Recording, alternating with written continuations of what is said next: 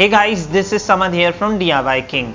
Well, summers are on its way and definitely temperatures are going to race up. So in today's project video, we are going to build ourselves a portable cordless table fan by using some of the old computer parts such as these 12-volt fans as well as an old laptop battery. So have a look at how cool this little table fan is.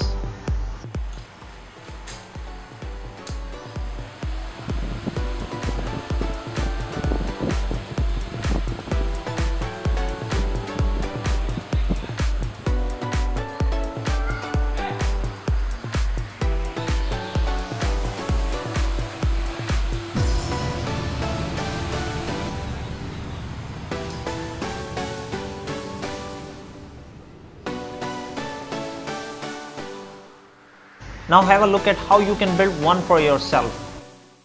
To start with, I've got 4 12-volt PC fans. These fans are used in computers and you can easily find them from old computer scrap for a couple of bucks. Usually they are in perfect working condition.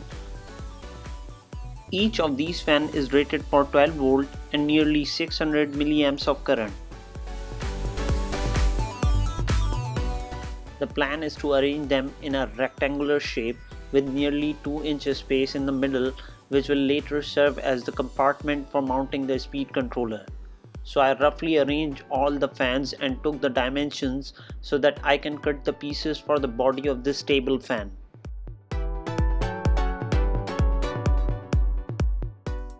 Now for making the body for this table fan, I'm going to use 3 mm thick MDF sheet. All the pieces for the body of this table fan is cut down using a homemade table saw, and later they are cut down to the required length using a hand saw.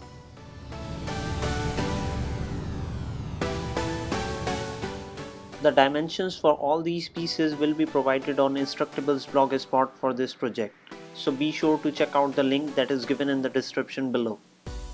Now I started to glue all the pieces that forms the base of this table fan.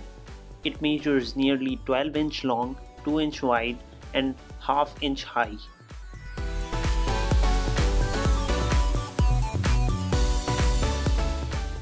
Here I'm using super glue which produces excellent joints while used with MDF sheet. To hold the bottom plate, I've glued these MDF blocks at each corner of the base.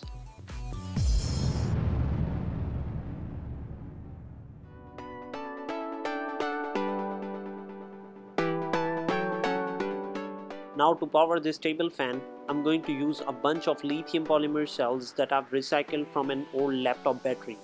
Each cell have a capacity of nearly 2 amps and have a voltage of approximately 4 volt, which indicates that these cells are in great working condition. So I've soldered 3 of them in series, which will eventually provide me an output of nearly 12 volt. Old laptop batteries are a great place to find these lithium polymer cells, and they almost cost me nothing that way.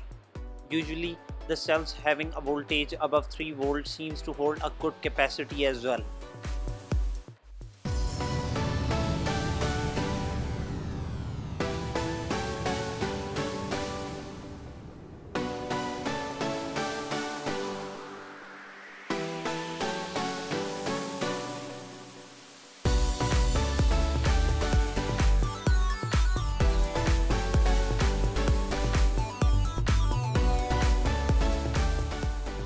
I'm going to use 2 packs that are connected in parallel in order to double up the capacity and thus increasing the run time for this table fan.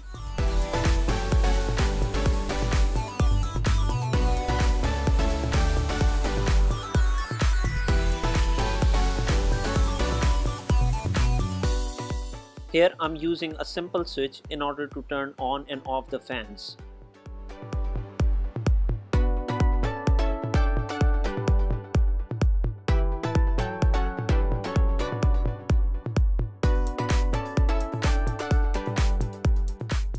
Now both the battery packs are connected in parallel. First of all, the positive lead of both batteries are connected to one end of the switch, while the other end of this switch goes to the speed controller.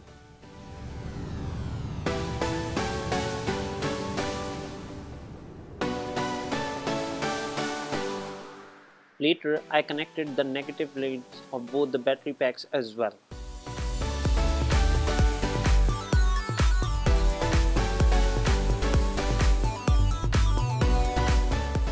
Now to charge these battery packs, I've added a 5mm charging jack just opposite to the switch and connected both its terminal to the battery pack terminal as well.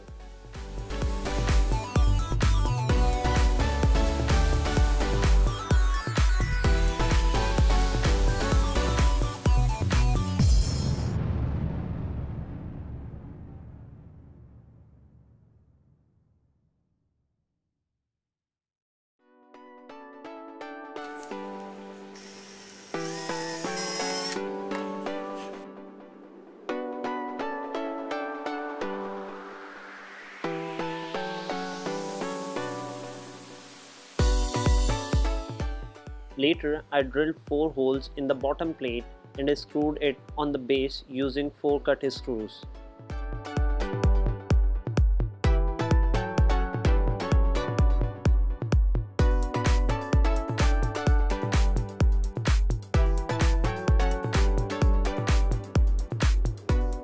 Later, I glued rubber washers around the head of each screw, which will help the base to avoid moving here and there while the fans are running.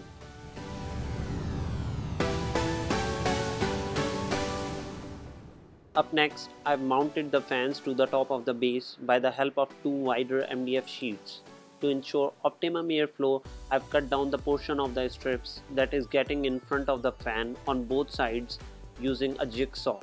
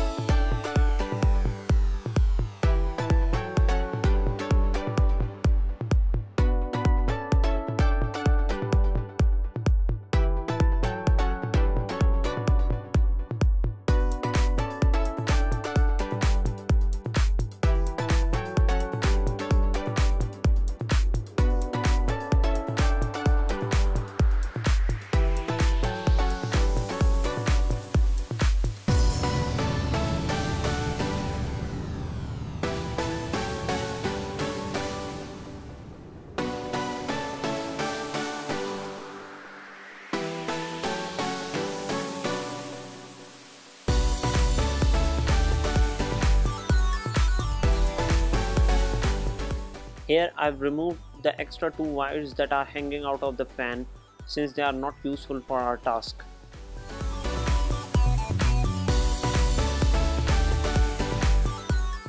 Then I've placed all the fans in place and connected all of them in parallel, which means that all the red wires are connected together, and so is the case with the black ones. This allows me to operate all the fans and regulate their speed by using a single input.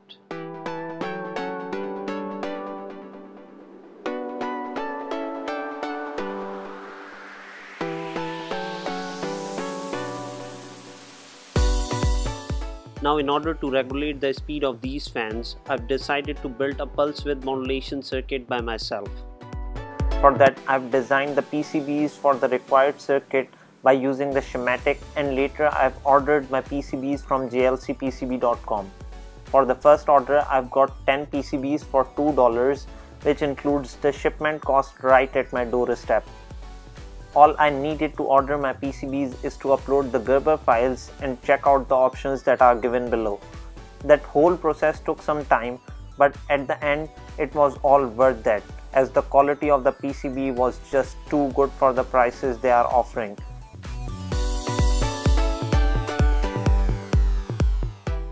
So don't forget to check out their website, that is jlcpcb.com.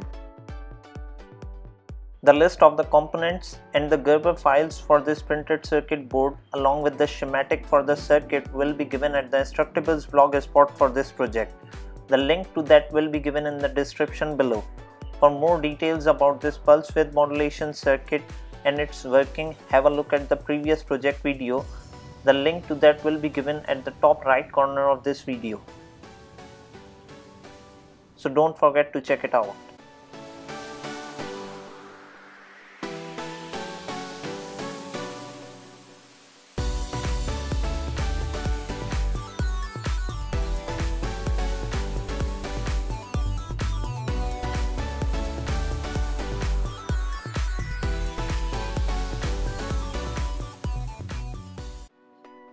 Later, the input and output terminals are connected to the speed controller. Make sure not to reverse the polarity of both input and output wires.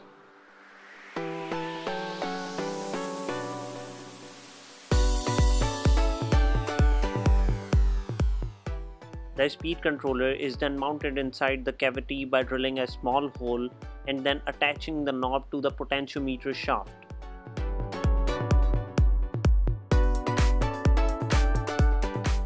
Now with that being done, it's time to screw all the fans and the rear cover in place. I'm using 2-inch long nut bolts which are of exact length that I needed to get this job done.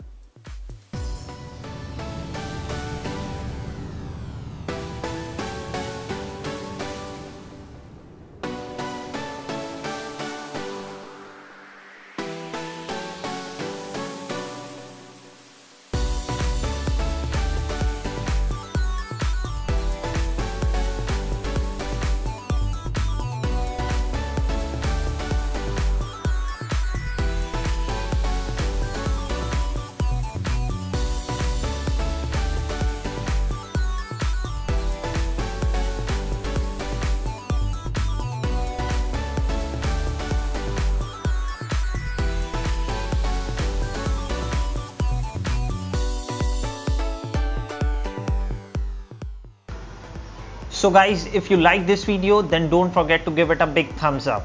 Moreover, have a look at some of my other projects as well.